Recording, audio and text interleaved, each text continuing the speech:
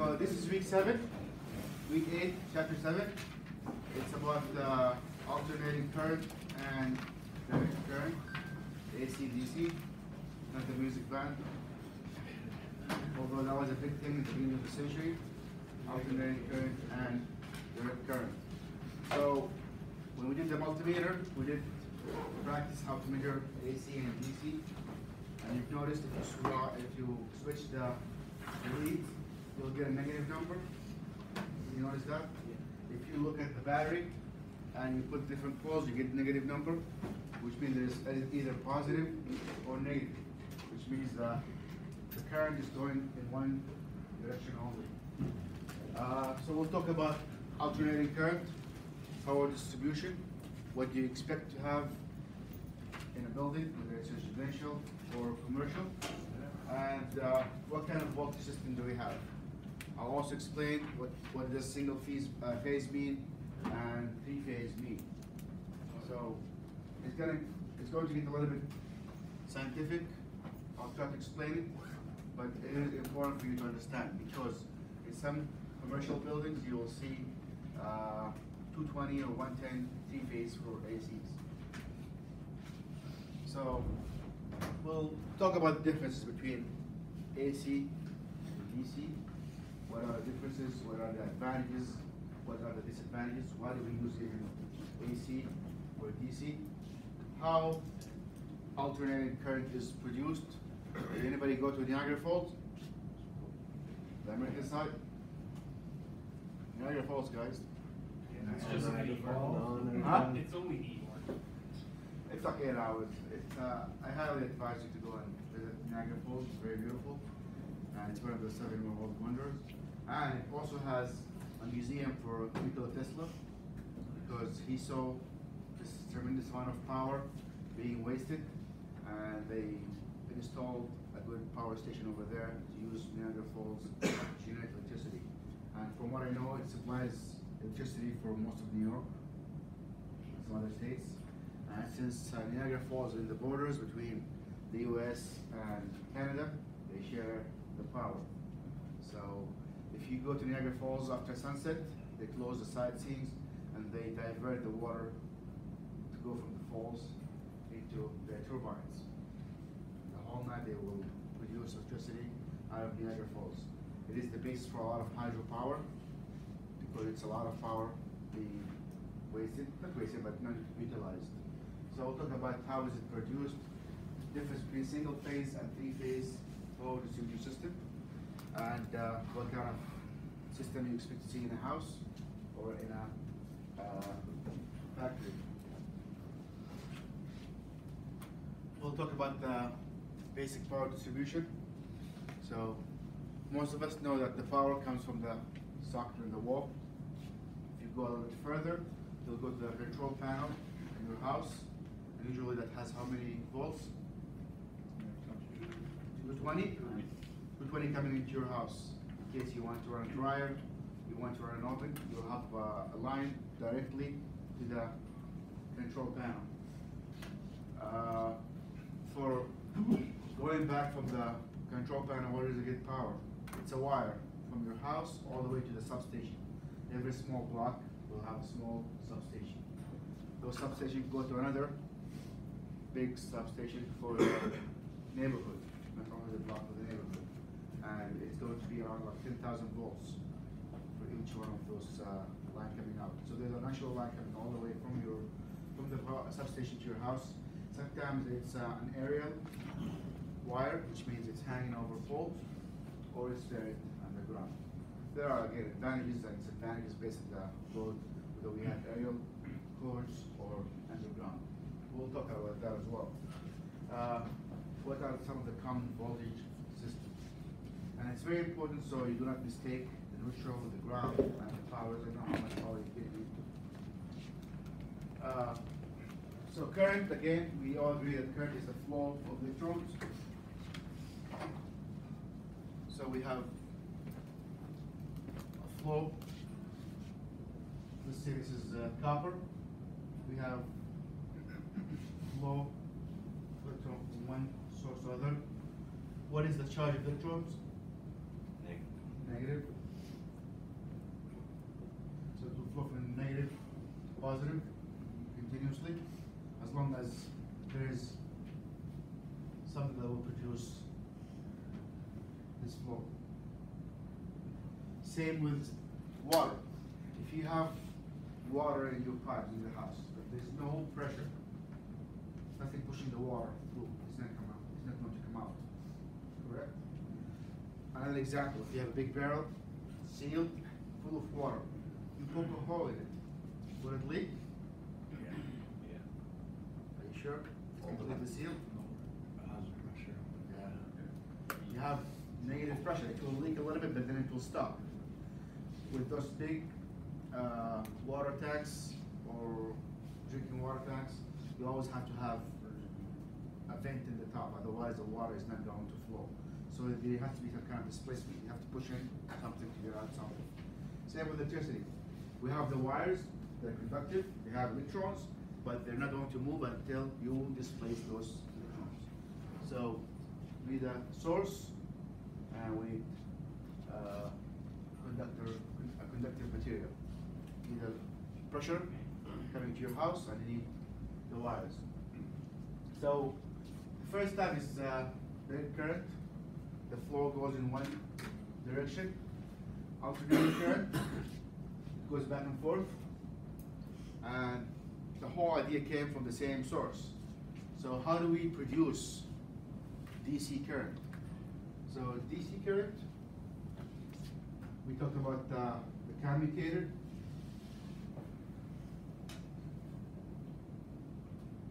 Magnet.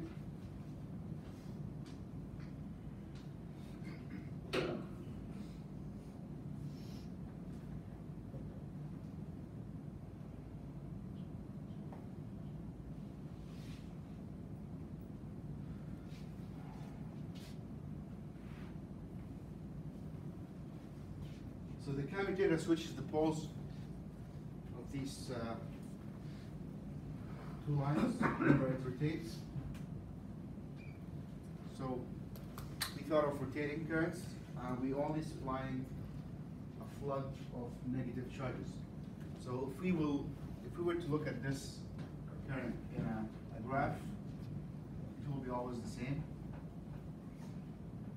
12 volts constantly at the same time. That's direct?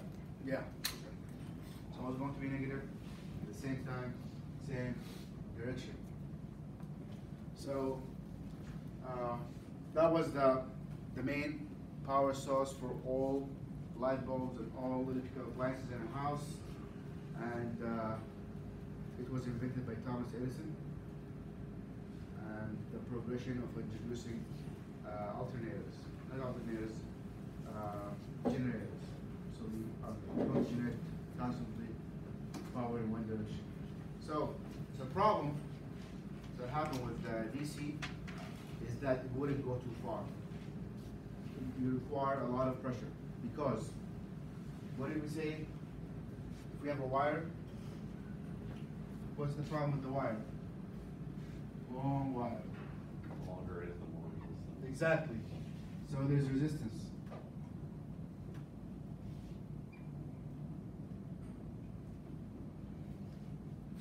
This resistance increases by distance. You're gonna have a wire 3 miles long. If it drop 1 volt every mile, by the end, if I produce like 1,000 volt at the source, at the end probably is going to be 500. So there's a lot of losses. Also, it increases by temperature. Also, material. So in the beginning, every house that wanted electricity, they have to have their own generator next to the house to generate electricity. Otherwise, the electricity will be lost along the line. So, Nikola Tesla, yeah. So temperature will affect the resistance? Yeah, it will increase. That's why your computer does not perform as fast when it's hot. So most electronics don't perform as well when they're hot. That's why in the lab, when they want things to conduct very quickly, they cool it. There are some super computers that require to have radiators in it, like water radiators to cool the CPU. So to perform this way, because we have conducting small currents to the wires. Don't most new desktops have cooling systems? Huh? I've seen that there's been. Yeah, but some of them have water, like radiators with water in it, like the car. And some of them have nitrogen, liquid nitrogen in it. That's this lab saying. So, Nicholas just came with the idea of alternating current. Through some mathematical research, he realized that if we alternate the current from positive to negative, we can send it further without a lot of losses. I'm not going to go too much into the detail of the math behind it, but he realized if we have a wire and we send the current between plus and minus, the wave will push the current further easier. So if we have a wire and we keep sending the current up and down, it will go further without a lot of losses. So if we look at it graphically, this is 0. We're going to go with plus 12 and minus 12. So we alternate the current. And he also realized that if we use the same idea without a commutator, with the same rotating aspect, the current is naturally produced by plus or minus. We watched that video and we saw the current is actually produced by plus and minus. Instead of just picking up one charge, we can pick up two and send them over. So I'll stick to that board.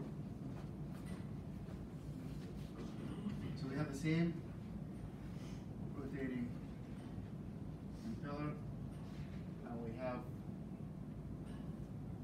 a hole here that will take whatever comes through, and it's going to be plus and minus. So what you're saying is they cancel themselves out, so it just flows. Not necessarily, no. You will send one at a time. It's like having a wave. So you keep going back and forth. This is going directly. So it's like having a roll when you're waving it, and it goes further. And the idea behind it, not to get too scientific, but if I look at anything that is rotating, even this is 0, this is 180, and this is 275, 360. This is the actual coordinates, right? If something is rotating around, eventually it will come to the same point.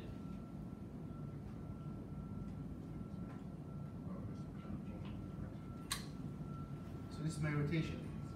If I take the complete rotation, I'll get more use out of the cycle. Did everybody take algebra? Yeah, pretty sure we were all supposed to. A long time ago. You familiar with the terms sine and cosine? A little bit? Sort of? We'll look at them later. But this is the basis of rotation. Anything that is cyclical can be transformed into a wave. So if you look at it, this is the same cycle. Starting at 0, going back at 90, down at 275, and go back to minus 1. So if you put in your calculator,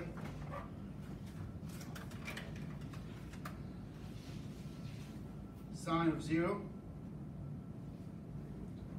that is 0.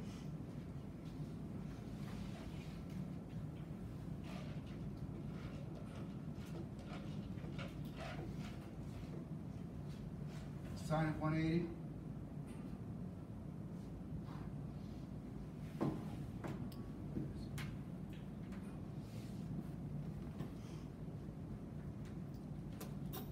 Again, 0 here. Hold on, what about 275?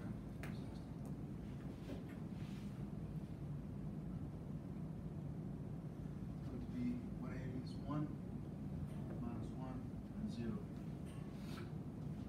If you were to get all the sine and cosine. Actually, sorry, this is 90. 90 degrees, 0 degree, 90 and 4 and 90.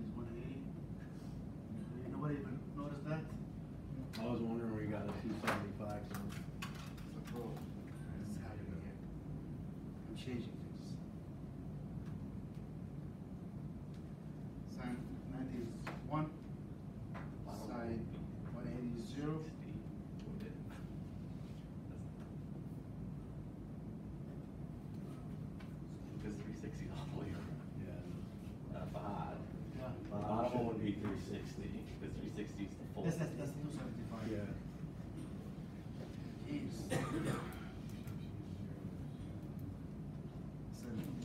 It's Friday.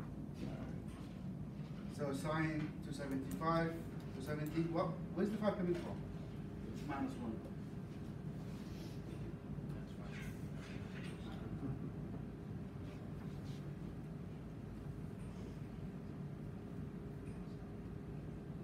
So 0, 1, 0, minus 1. So we're getting here 0, 1, the top, 0. So this is going to be my 0, 90 degrees, 180 degree, and here we have 270. I'm going back again to 360. So this is how we convert rotational movement into linear. Every wave in the world is sinusoidal wave, radio waves, microwave, radiation, phone, what have you, whatever you can send over the air, any kind of wave is sinusoidal wave. Something cyclical that goes into linear, and this is a translation for that from radial to linear. Why do we need to know that? Not that much, but you got to understand where is this coming from? What is this snake wave looking thing? What is the frequency? How many circles do I have in 1 second? That's the frequency. So the frequency here, what is the frequency of all electricity? 60 hertz. We measured that, right? 60 hertz, which is 60 cycle per second. So this wheel is rotating 60 times per second, which means how many times does the rotor of a generator turns based on that? 60. So you're rotating 60. That's 60, and you're generating 60 hertz. So it goes back and forth. This is our flow. And we gotta take both. Instead of taking only the negative, we're taking negative and positive. Yeah. Just a question. Yeah. Well, I still don't get like what that is. What do you mean? Like, Good question. This thing? yeah, like I don't get nothing. What am I doing? Okay. This is like some shopping. my this is my rotor. We looked at a motor, right? If we look at a motor that we want to generate, this is my rotor. Inside this is the iron core, and these are the casing that absorb the current. So if I bring a motor,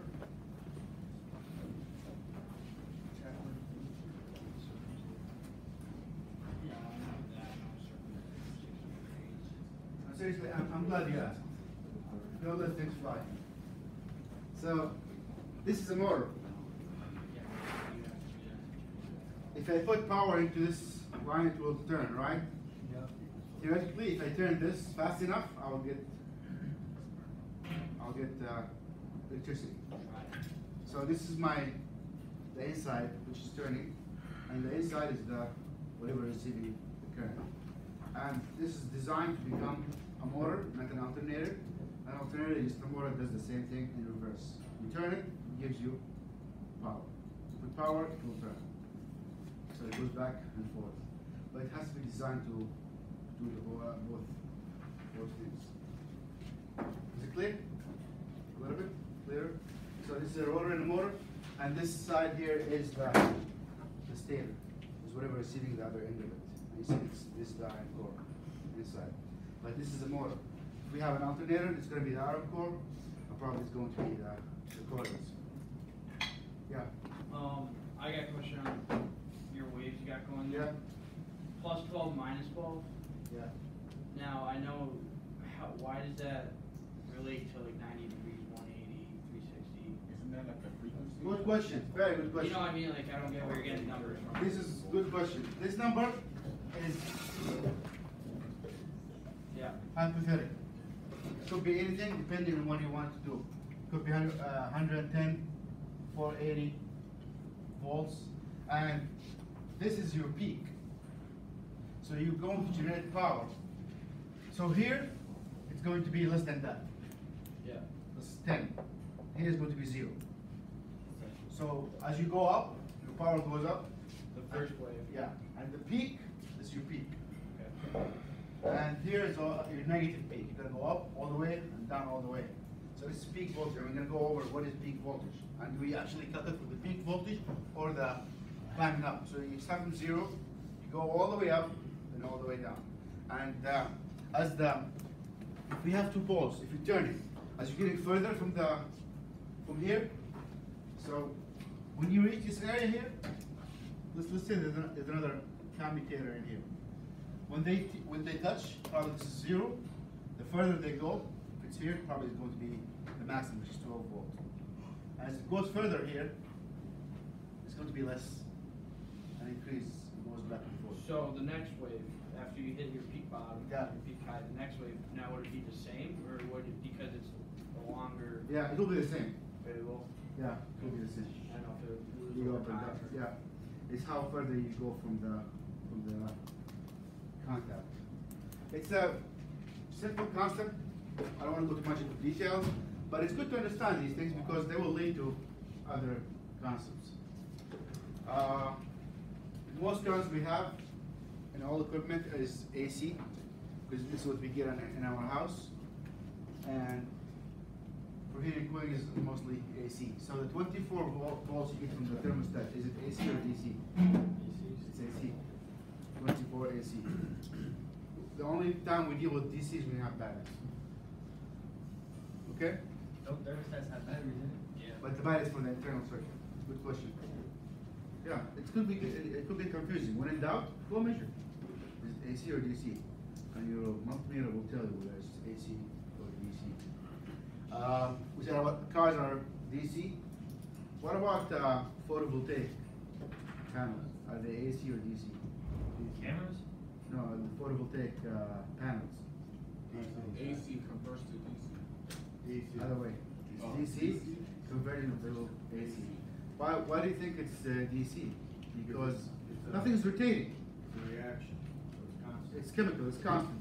Same as a battery. What about thermocouples? DC. So it's something that's coming in one flood, in one valve. It's not going back and forth.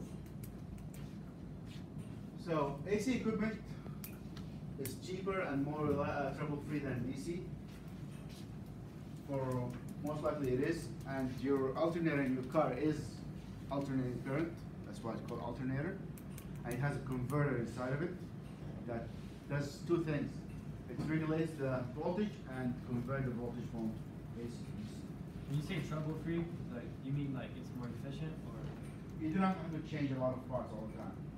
Mostly for alternators or for motors. I remember in the alternator back in the days, you had to change the contacts or the brushes. Yeah. Every few thousand miles, you have to change the brushes. Most AC motors are brushless now. There is no need for brushes or something that's actually maintaining physical contact. AC is also easy to produce, according to the book. It's easy to produce because we are utilizing the rotating motion more efficiently. What else? Any questions about AC and DC? You understand why DC is constant? It's a reaction, as Tim said, constant reaction. AC is rotating, alternating from back and forth. And your car has an alternator that's producing AC, which means we have to have a regulator and a converter. So, if you look at open the engine, look at the engine, the AC is connected to a belt to the motor. So, what happens if you rev the engine? The engine is doing at 1,000 RPM. Does it mean that the alternator is going to go faster? You increase the amperage, it'll produce amp voltage. Huh? You increase the amperage and voltage if you increase the RPM. So what happens? Wouldn't that blow up the motor and the equipment? It's a rectifier that regulates that. It's got a regulator, voltage regulator. And And sometimes the voltage regulator goes bad. If you rev the engine, you see the light gets a little bit brighter. It goes dimmer. So the engine flutters back and forth. I saw one blow up a battery before, it Yeah. took like 18 volts into the Yeah. battery. and it got popped. Yeah, so that means the regulator inside is not responding, and at high speed, when you rev the engine, probably it just drained too much power that it blew up the battery. And also, when you have an empty battery, you just jump start the car, you want to hit your gas a little bit so to help the battery charge. So alternating current, electrons flow that alternate back and forth, represented by a sine wave. That's a sine wave here. Everything is a sine wave. So depending on the frequency changes from 60 hertz to whatever megahertz, gigahertz, radioactive hertz. So it's a lot of cycles. Cycle is two alternation, changing direction. This is a complete cycle here, represented by back and forth. Frequency, the number of complete cycles per second. We're good in this concept? Make sense? Okay.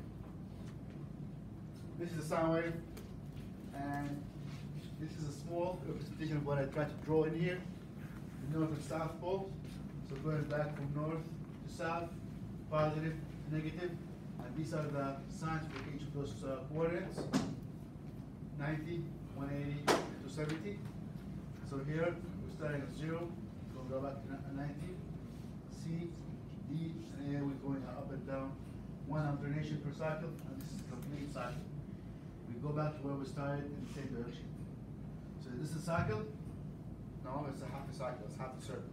This is a complete cycle. Put these together, it's a circle. Sure. Oh. So like it was like 60 hertz, and it goes like Back and forth, 60 times. 60 times. For 1 second. Make sense? A little bit? Okay. You don't need to know all this for your job, but it's good to have a concept of what's going on, why is it called hertz, and what's happening with those cycles. And that'll also help you understand motors and the loads inside the motor. I think that's what I have to say about sine waves. I think there's a good YouTube video I'm going to show you here. Hopefully it will work.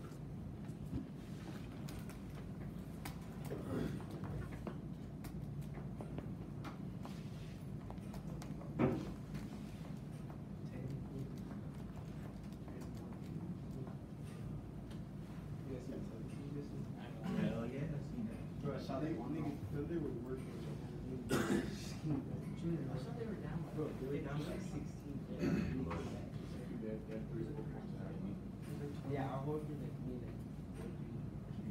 he's great, I love that. Yeah, more was coming too. Was now letting them Six run. people on the team. I don't know if we've been answered though. Six people on the team. I have questions. Okay. I don't know if we've been able to answer. Why is it they hype older cars? Yeah, 'cause We we've call done the that. alternator a generator, because it's bigger. No, same thing. Same thing? Same thing. Generator, alternator, the same thing. It's just a fact, different name, but it's the same thing. Okay, let's look at this. Steel the other night? Yeah, that was not. That was crazy. What? Steel? They looked over shoulders.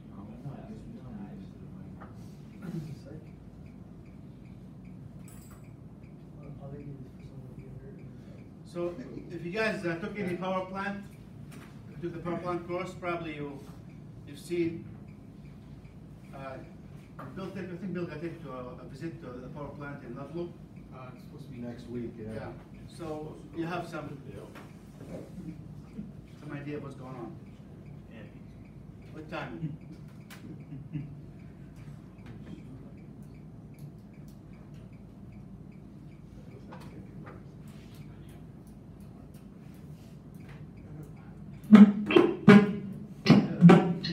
Electromagnetic induction. That is, whenever the flux passing through a circuit changes, an EMF is induced in it and a current begins to flow.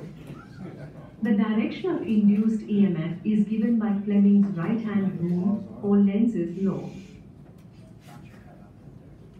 Fleming's right-hand rule. Stretch the forefinger, the middle finger, and the thumb of the right hand, such that they are mutually perpendicular to each other. If forefinger indicates the direction of the magnetic field, thumb indicates the direction of motion of the conductor, then the middle finger indicates the direction of the induced current in the conductor. Lenz's law. It states that the direction of induced current is such as to oppose the very cause producing it.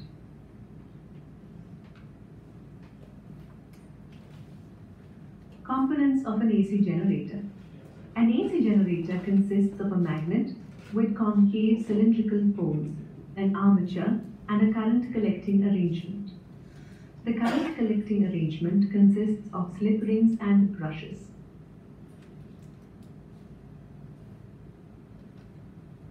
Armature is a soft iron core on which a coil having a large number of turns of insulated copper wire is wound. Magnetic poles are concave and cylindrical. The concave poles produce a radial magnetic field. Slip rings. The ends of the armature are connected to two slip rings. They rotate along with the coil. The slip rings are made of metal and are insulated from each other. Brushes. There are two brushes. So those brushes are still in practice. If you have when you do a Dremel, or you do the handheld drill, they still have brushes. So because they're not running all the time, the drill is not running all the time. After a while, you have to change the brushes. Is that just to keep the contacts? Yeah. No, the friction will wear it out, like brakes, especially if it's running on DC power. That's why they say it's better to have AC, so you don't have to get brushes. B1 and B2 made of carbon.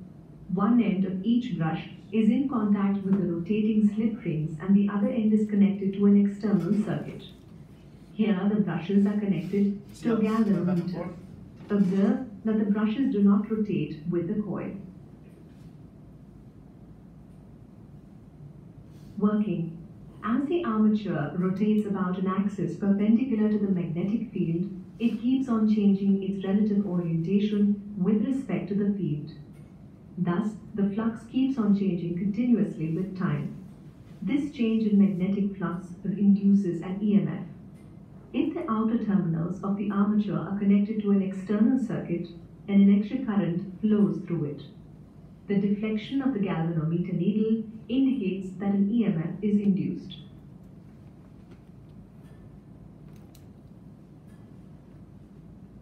Graphical representation. Observe the plot and the movement of the coil to understand the sinusoidal nature of the induced EMF. See the top?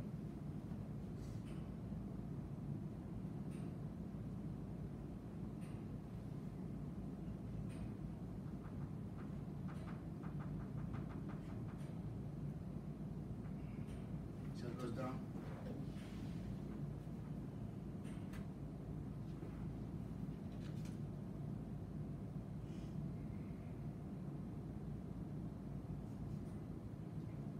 Time to explore.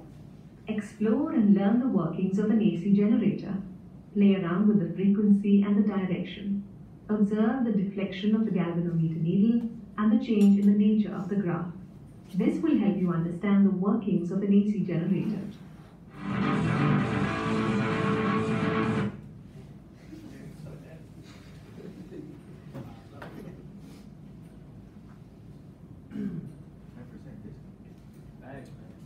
Okay, now going back to David's comment about why is the peak is at 12. So 12 is at my peak. That's a really good question.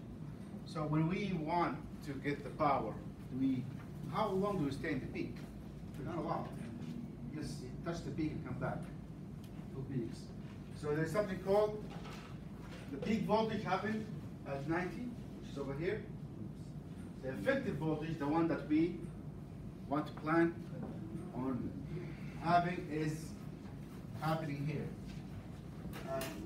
45-degree angle,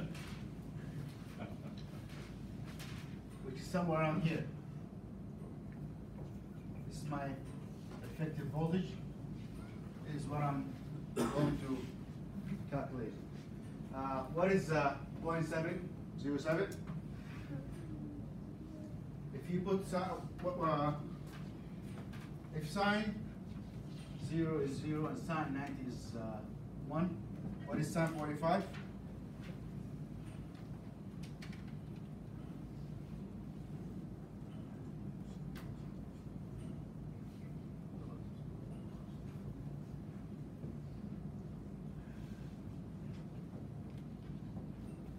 So that's my effective voltage.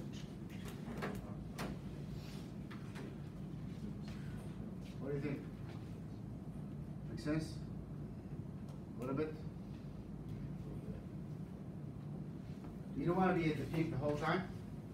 You can't be at the peak the whole time. That's not very effective. You're going to hit it, but you're designed for the effective voltage. Times the highest peak. So if the peak is 12, my effective voltage is, so for here, for this example, I'm going to go with peak voltage.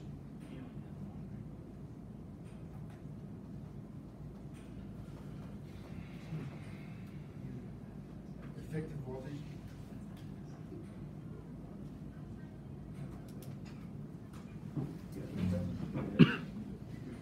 Times 0.707.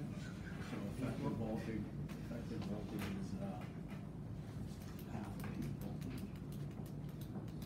8.43 volts. That's my effective voltage. You don't have to understand this very fully. I mean, it's not going to be applicable for you in the field, but at least you understand basic electricity and how does it work. This is my effective voltage. Voltage current systems available at several different voltages and with different current characteristics. So, if I were to compare electrical current to water in a house, what would be my pressure? See that again? Yes, If I want to compare my electrical current and production to water flow in a house, what will be the pressure? If water has pressure, it's going to be voltage. Voltage is going to be the equivalent of pressure. So I'll write it down. So if we have water system,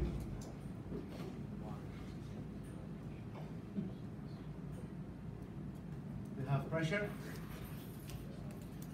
we have flow, we have consumption of taps, let's say taps. So pressure is my what? The voltage, right? Yeah. Voltage. What is my flow? Load resistance? No.